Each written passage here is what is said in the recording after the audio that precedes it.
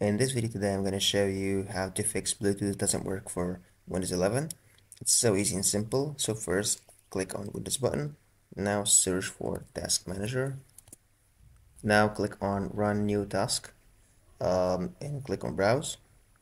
So now go to Local Disk and then go for Windows. Down here, go for Windows and then go to System 32.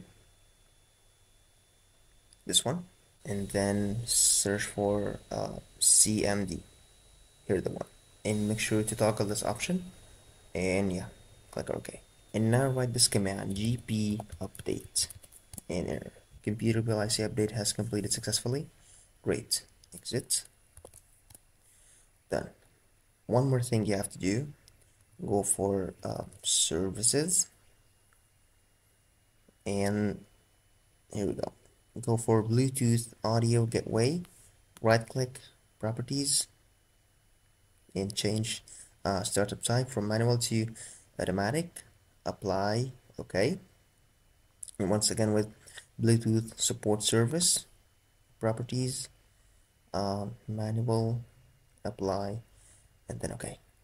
And then restart the PC and try to connect your Bluetooth with any device. So hit like and subscribe if you found this video helpful, and thanks for watching.